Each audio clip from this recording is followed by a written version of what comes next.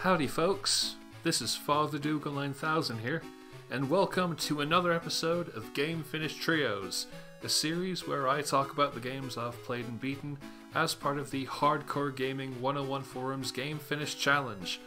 And also, welcome to the first video where we're looking at games that I played back in 2022. It's crazy to think that I'd been doing these write-ups for over a year at the time, and although I hadn't planned on it then, I think I ended up covering just as many games as I did in 2021. I particularly ended up getting into adventure gaming in a way I previously hadn't done, though it'll be a while before we get to that portion of the year. But hey, it's something to look forward to, you know, like birthday parties, the release of your favorite musician's latest album, or some other third cool thing. I don't know, whatever floats your boat. You decide what the third cool thing is. It's like a choose your own adventure book, but a video. Yeah. Today's games were originally logged from the 7th to the 15th of January, 2022.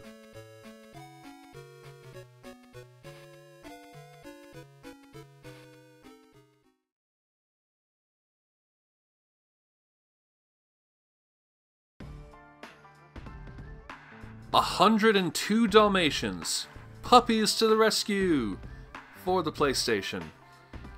Around the time that I played this, I had just gotten a laptop.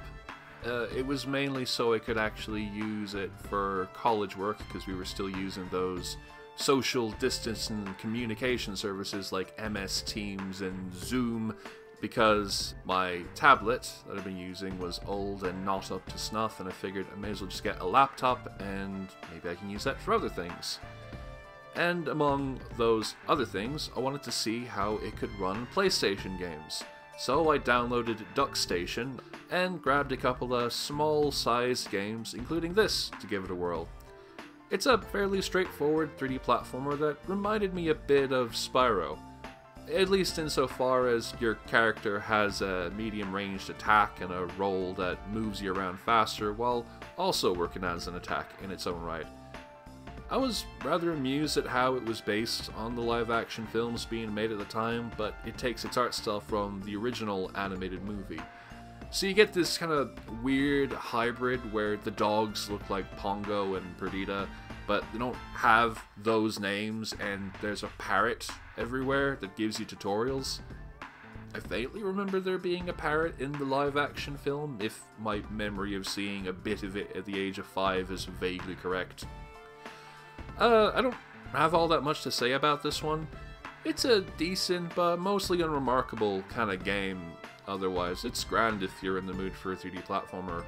That level out in the countryside with the Stonehenge area, that looks really nice. It's got really lovely skies and everything. And it is a game where Frankie Muniz voices a dog. And you cannot say that about most video games, so it's worth existing even just for that.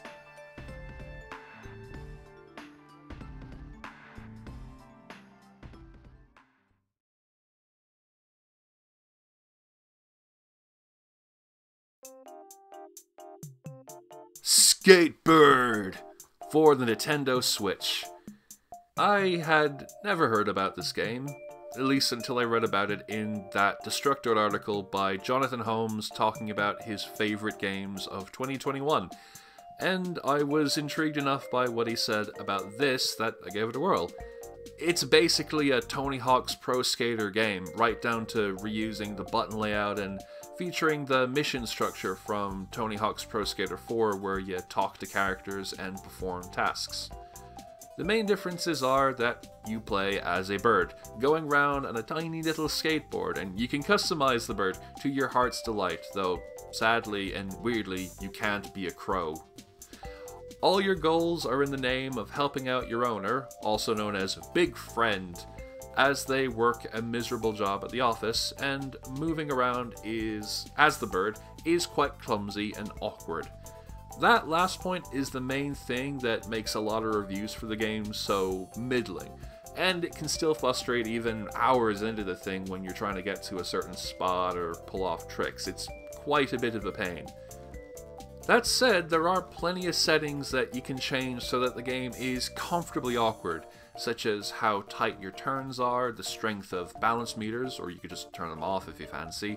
There's a reset button that takes you back to a certain location that you can use freely between missions if you're trying to nail a tough gap. And you can even get rid of the in-mission time limits if that's adding too much pressure. I think there's something to be said for having clunky controls or a bit of a wonky game feel, because they can make the experience more memorable or unique.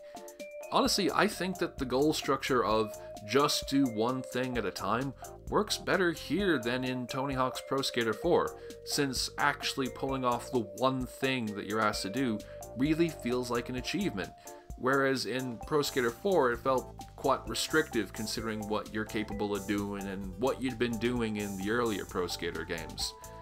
I do wish that there were more stages, or at least a greater variety of level themes rather than apartment and grey office.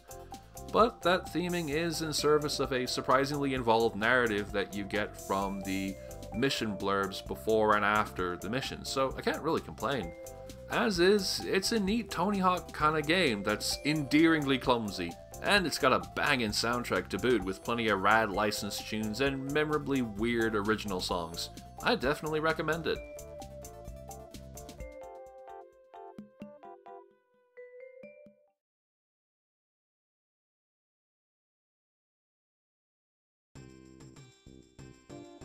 Ys 5, Lost Kefin, Kingdom of Sand, for the Super Nintendo Entertainment System SNES. Yes, Ys 5. Late last year, I ended up grabbing a bunch of translations for various Japan-only action-adventure games on the Super Nintendo, including this and Ys 4, Mask of the Sun. I've always wanted to try and get into Ys, as it's an intentionally simple action RPG series that sounds quite up my alley, but I've not had the best of luck with it.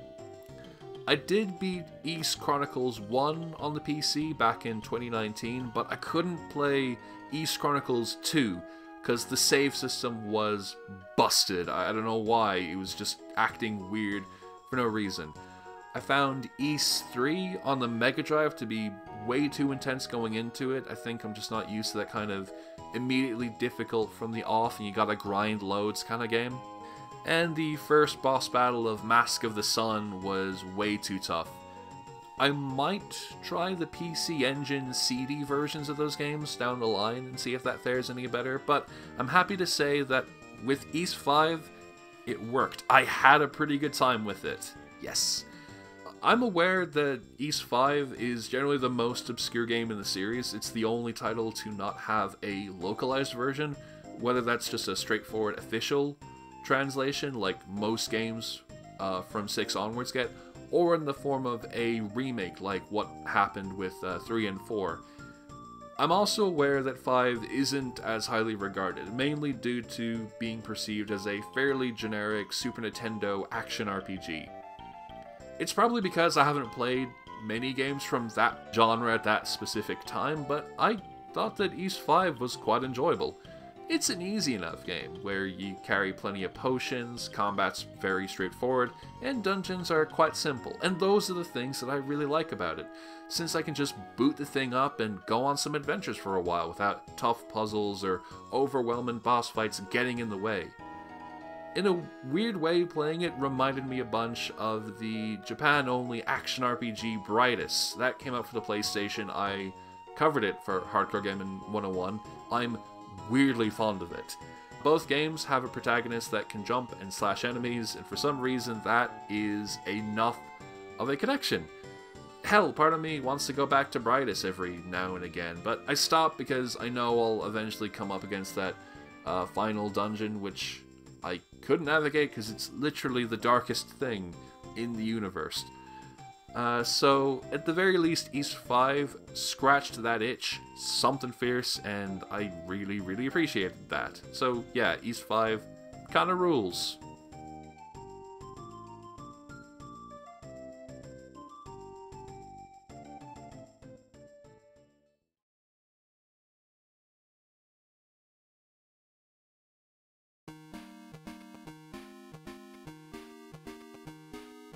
And with that, we've wrapped up another episode of the series. I hope that you enjoyed watching and that you'll tune in for the next video. Thank you so much, and until we meet again, have a wonderful day.